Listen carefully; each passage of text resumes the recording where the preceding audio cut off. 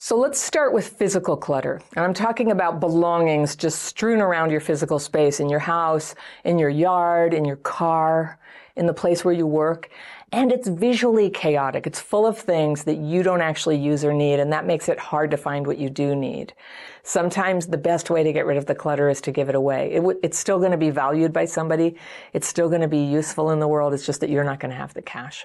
And I had to get it into my mind that it's okay. It's okay to get rid of the belongings of that time, because the way that we can revisit those times is looking at pictures, having memories, or really just living in the present and having a good time now. There's so many ways, for example, that I'm more like a young person in my life now, and that I'm lighter hearted. I feel more free spirited. I can have fun at a party. I don't sit there just like sour, feeling like everybody hates me. Like, I'm kind of younger than I've ever been. So it's okay, not to have the belongings anymore.